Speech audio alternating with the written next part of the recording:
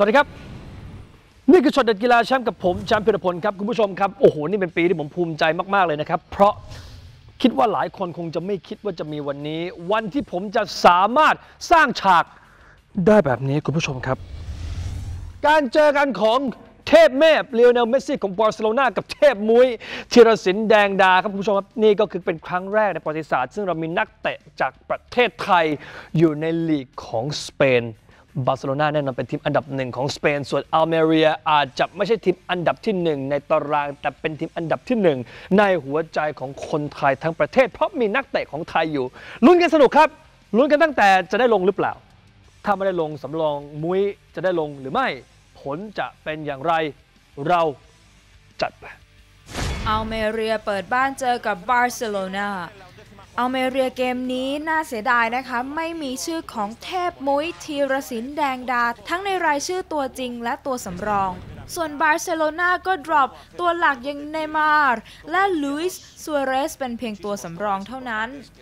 เปิดเกมมาบาร์ซ่าได้บุกก่อนราคิติชโคกไปดอนปัดเมสซี่โคกชนคานค่ะยังทำประตูสุดสำคัญเพื่อขึ้นเป็นดาวซันโวสูงสุดตลอดการลาลิก้าไม่ได้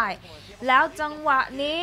อัลเมเรียตัดบอลได้เฟร์นันโดโซเรียโนแทงทะลุให้กับเซียวีบิฟูมาหลุดเดียว 1-0 อัลเมเรียขึ้นนำไปก่อนในนาที 37 มีข้อมูลที่น่าสนใจค่ะสื่อต่างชาติได้มีการประเมินความเร็วของนักเตะซึ่งบิฟูมาคนนี้เห็นจี๊ดๆแบบนี้นะคะความเร็วอยู่ที่ 73 ในขณะที่มุ้ยอยู่ที่ 69 ต่างกันแค่ 4 เท่านั้นฉะนั้นถ้ามุ้ยแร่งฟิตอีกนิดก็มีโอกาสกลับมามีชื่อติดทีมอีกครั้งเร็วๆนี้เอาละค่ะครึ่งหลังเนย์มาร์กับซัวเรสลงมาแล้วและซัวเรสได้ยิงชนคานค่ะซัวเรสยังทำประตูแรกในเสื้อบาร์เซโลนาไม่ได้นะคะจังหวะนี้เมสซี่ให้ซัวเรสไหลต่อให้กับเนย์มาร์ 1-1 ค่ะในนาที 73 เป็นการประสานงานสุดยอดเยี่ยมของ 3 แนวรุกบาร์ซ่าเมสซี่ซัวเรสและเนย์มาร์บาร์ซ่าลุยต่อค่ะเมสซี่ให้กับซัวเรสกลับมาที่เมสซี่โคกชนคานยังไม่ได้นะคะเอาละค่ะซัวเรสอยู่ทางขวาครอสมาให้จอร์ดีอัลบา 2-1 ในนาที 82และท้ายเกมนะคะซัวเรสให้เมสซี่ขอไปเองลากแล้วซัดไปติดรูเบน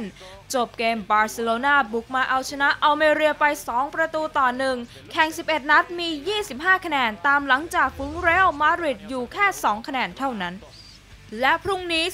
16:45 น.พบกันในช็อตเด็ดกีฬาแชมป์